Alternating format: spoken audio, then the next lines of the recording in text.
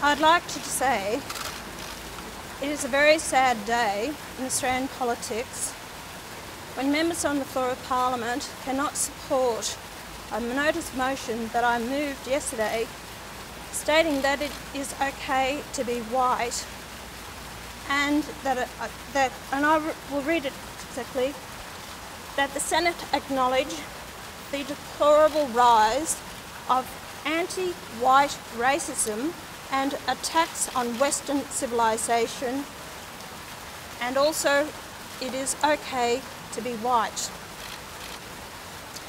Yesterday, the Greens, the Labor Party, Senator Darren Hinch, the City Country Alliance, Stora, were ones that voted against my motion. Now, today, the Liberal Party and National Party have withdrawn their support for the motion. For whatever reason, I don't know.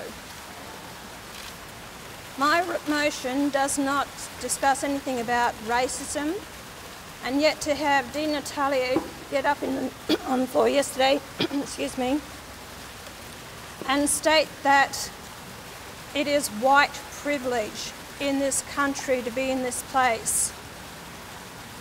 That is not what the motion was about. There is a rise of anti-white racism in this country. The most demonised person in this country is the white male. It has to stop right from the very beginning. Even 22 years ago, I called for equality for all Australians. I am seeing a division that is happening in our nation because of the colour of your skin or your cultural background. That has to stop. And if the senators in this parliament cannot agree to that it is okay to be white, to be proud of your cultural background, your heritage, and as I said in my speech to them, which I will actually reply to now, word for word, so I'm not confused. People have a right to be proud of their cultural background, whether they are black, white or brindle, and I stand by that.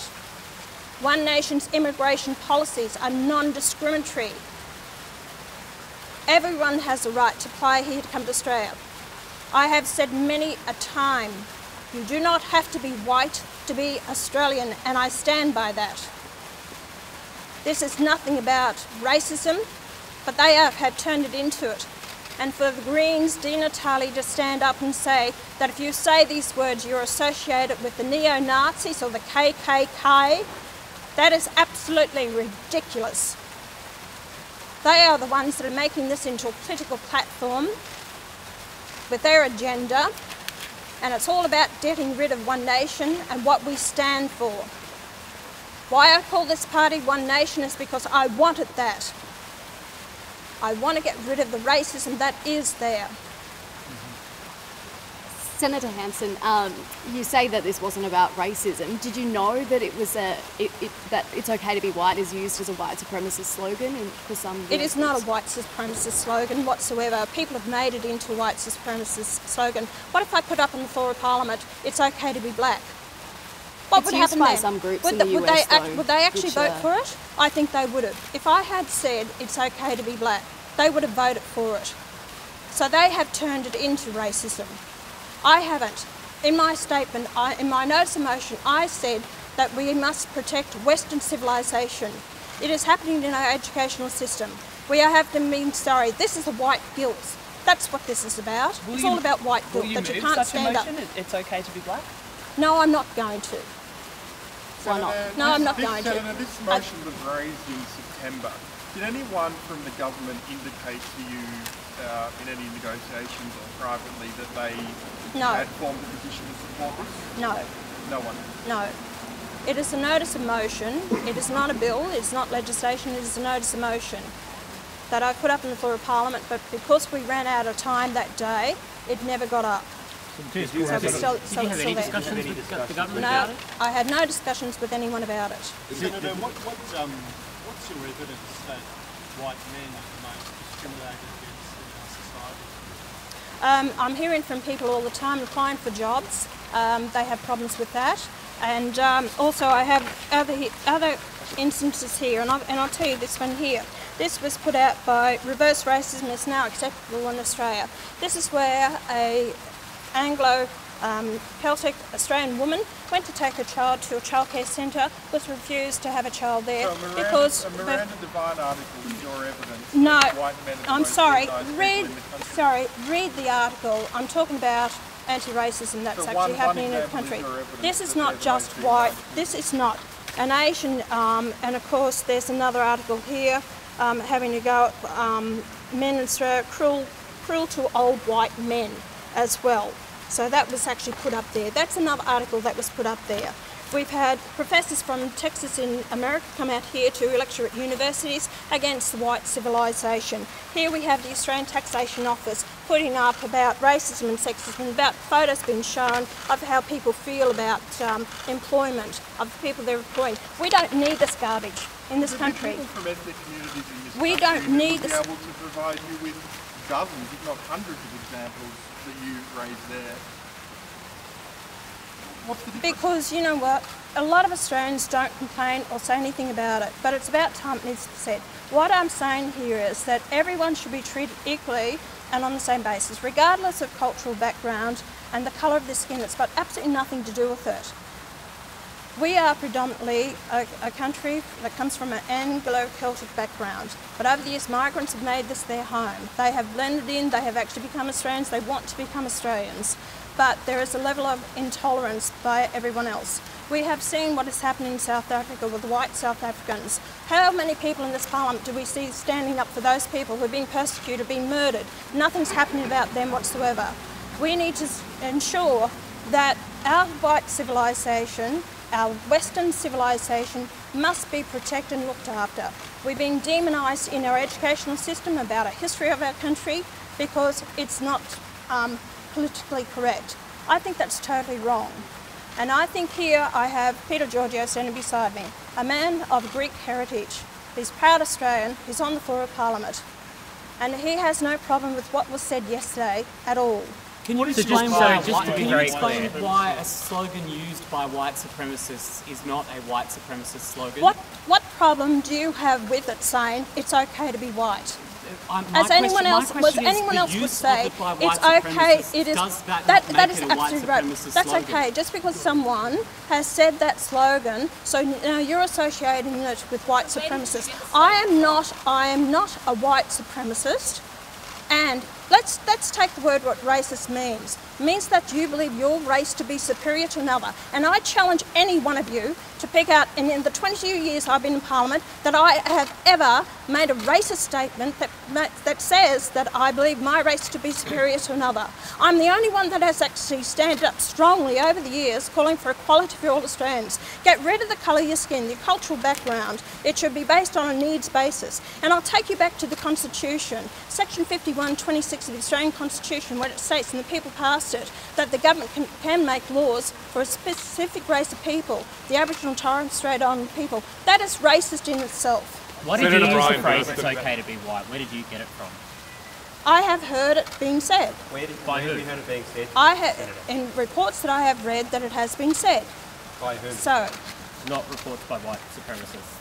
Clearly. Look, I'm not going to go there because you're saying that they're white supremacists. People out there have said, people out there, and I'm white, and I'm saying it's okay to be white. It's okay to be black. It's okay to be brindle. You know, the fact is we are all humans together and we all have to live in this nation, and let's start getting along with each other and working well. I work quite well with Lucy Gachui. She doesn't have any problems whatsoever. I haven't spoken to her since this, but we've spoken on the floor of Parliament. I've had a go at her about a couple of other things, but that's not an issue. We do our job on the floor of Parliament for the people of this nation. And if I am going to say things that is going to upset a few, I really don't give a damn. Because my job is to just to be very clear. Were you surprised last night, Senator? Senator, were you surprised last night to see so many coalition senators actually back the motion? Well, I saw common sense. I saw the majority of the people on the floor of Parliament are white. Why wouldn't they support Western civilisation? Aren't we a Western civilisation country? Aren't we white, majority of us? Why would anyone who's not white not support it? Why? You go and ask them, why didn't they support it? What do they find wrong with it? There's no racism in it. It's basically saying if I got up there and said it's okay to be black, oh, don't worry, I thought about putting the motion up. But you know what? I just felt it's best to leave it go. I've made a point, they've made their point, but the whole fact is that the government has backed down with it. The people will see them for what they are, that they've backed down. There's nothing with saying that you are black or white or whatever colour you are, or proud of your cultural background or your heritage. And I have a lot of people that have come to Australia to make this country their home. They are proud of their cultural background, but they are more proud of being here in Australia, to be given the opportunity under what Di Natale says, the white privilege of this nation. This white privilege has given these people the opportunity to change their lives around and become Australians. That's what white privilege has done to them, so they said. And I'll also say the fact is the white privilege is the Australians that went and fought, and the majority of them were white, that fought for the freedom of this nation. And freedom doesn't come without losing those lives and sacrifices made. And is that supposed to be the white privilege? Is that the same white privilege Di Natale's talking about? You decried Fraser Anning's use of the words final solution as straight out of the Goebbels I'm not playbook. talking about Fraser Anning. You're going to talk about Fraser Anning. For the connotations of the words he used, I'm not talking about supremacist Fraser slogan. Anning. You've had your time with Fraser Anning. You go and ask him those questions. I'm not talking about Fraser Anning today. So if you want to talk about him, you go and do an Senator interview. Brian Anyway, Could you please for us One Nation's view on the white supremacy movement? What is your party's platform view on white supremacists? I don't believe in white supremacists, never have done. Never stated it whatsoever at any time. You can never find anything that I have ever said that is racist in any way. I challenge any one of you. Go and try and find it. You will never be able to. The major political parties are using this against me because they see One Nation as a threat at the next election. And as we increase in numbers in the parliament, they don't want to see the third force. That is what this is all about. The whole fact is what I've actually said is common sense, and I'm trying to get this country that we are united as one. Have a look at my policies. Go and have a look at my immigration policy. You will see that. And today in Parliament we've been called bigots, we've been accused of being racist. Now our party is full of, it has different people from all over the world. Our secretary in WA is from Chinese descent. Now, we have Indian candidates. We're not racist. We believe in all Australians. We're all Australians. You know, myself, Greek background. I'm an Australian. We're proud to be all Australians. Brian Burston. Last one. There's a debate this week about religious freedoms, and that's moving towards whether existing exemptions for religious schools to be able to discriminate against gay teachers should remain or be repealed. What's your view? Should religious schools be able to discriminate against gay teachers? Do you want to answer that one? No.